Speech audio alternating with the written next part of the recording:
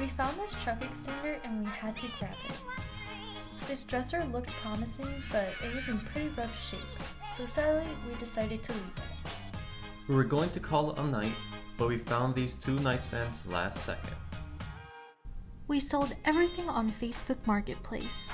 The IKEA print sold for $50, the garden pot for $25, the nightstands $25 each, $30 for the truck bed extender, and $10 for the ladder.